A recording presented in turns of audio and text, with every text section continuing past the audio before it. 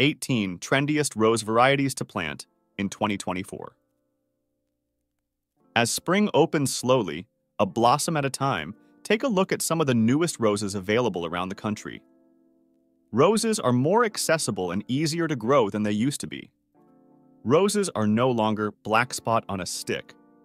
Breeders are creating disease-resistant roses that are easy to grow, don't need spraying, and cover themselves with a riot of blossoms that are pure eye candy, like all of these roses on the video.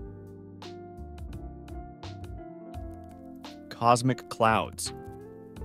This rose, bred by Christian Bedard at Weeks Roses, fits in with the rest of the roses. He's bred eye-catching blossoms, disease resistance, healthy and vigorous growth, and best of all, fragrance. This rose delivers on all counts.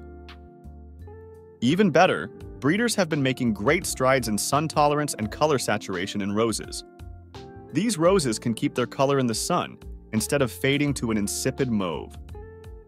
Cosmic Clouds sports ruffled blossoms in rich magenta pink, almost violet, with a unique white back and a delicious fruity fragrance. Its large blooms grow in clusters of 3 to 10. One cluster makes a lovely bouquet for your home, with long stems for cut flowers. This rose shakes off pests and diseases and even does well in partial shade. Miss Manners. Miss Manners is an attractive, compact grandiflora rose. Her buds open into old-fashioned, English-style blossoms of up to 60 petals and a moderate, fruity fragrance. The flowers hold their color very nicely, too. Hardy to zone 6, but can be grown in colder areas with winter protection. Miss Manners exhibits excellent resistance to powdery mildew, downy mildew, and rust. Under this demure exterior is a gal that's tough as nails. Quest for Zest. Here's another grandiflora with a swoon-worthy fragrance.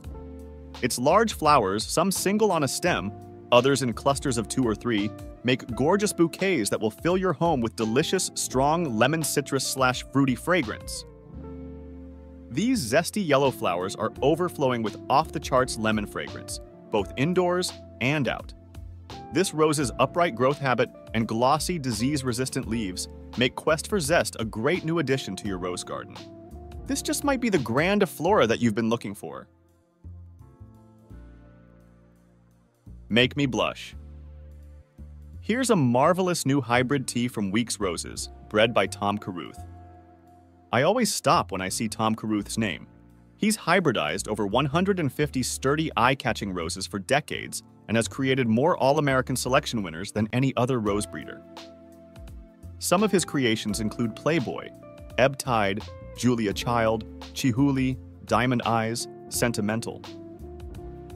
These roses combine stunning colors and forms with disease resistance, fragrance, and novelty, as many modern roses do. Benjamin Alexander. It's not often that you'll see a hybrid musk rose on the new roses list, but one is worthy. Benjamin Alexander, introduced by Freedom Gardens, started as a volunteer seedling next to Chateau de Verre, 93, and turned into this beauty. So many visitors to the rose fields at Freedom Gardens asked, "What is this rose?" that they ended up propagating it.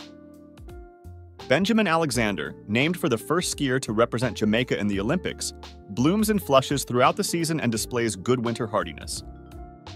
This rose is available only through Freedom Gardens in Ohio. Bring Me Sunshine. This sunny English rose has fabulous color. It bears cupped rosettes of rich orange yellow that pale to lighter apricot yellow in the sun. Even the fragrances change from myrrh to soft notes of tea. Bring Me Sunshine grows into a healthy, upright shrub that has great disease resistance, and it absolutely covers itself with flowers. Elizabeth. Naturally, this sweetly scented rose is named in honor of Queen Elizabeth II. Elizabeth bears clusters of full, apple blossom pink flowers with a light golden center. The delicate-looking blooms fade to blush white as they age, creating a two-tone effect and adding to summer interest. The flowers are overflowing with a sweet fragrance with hints of lemon and old rose. Elizabeth blooms and flushes through the season. and her roses almost seem to glow in partial shade. She keeps blooming even without deadheading. This rose can be used anywhere, in containers, as a specimen, or as a hedge. It is hardy in exposed, windy areas and in partial shade. Flavarette paired. This adorable little rose is a small shrub that has old-fashioned blossoms that resemble some of the older Austin roses, but is lower maintenance and tasty. A proven winner's registered trademark color choice, registered trademark flowering shrub. The Flavarette paired rose covers itself with delicate white flowers with a pink blush. The petals are edible, as all rose petals are, but most rose petals aren't tasty. This rose's petals have a sweet pear flavor and a lush, soft texture. Add these petals to salads, use them to flavor sugar, make jam or jelly, add them to desserts and tea for a lovely but tasty garnish. This rose will be at home in containers, adding a tall central element to the arrangement, and looks great in the landscape.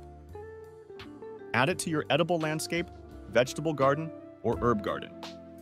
The semi-double flowers are borne profusely on a cheerful, healthy plant that's easy to grow. Flavarette honey apricot. The breeders from Fino Gino roses really put their money where their mouth is when it came to these two Flavarette roses. They enlisted chefs from top restaurants in Europe to choose the best tasting and most beautiful rose varieties out of a pool of 100 edible rose candidates. Both the honey apricot and paired roses ranked in the top 9. This proven winner's color choice rose covers itself with rich, edible orange and yellow flowers, all bearing silky petals with a sweet flavor of honey and apricots. Honey apricot petals will pair especially well with chocolates and make a stunning topping for cakes, cookies, and cupcakes. Add them to fruit dishes or summer salads.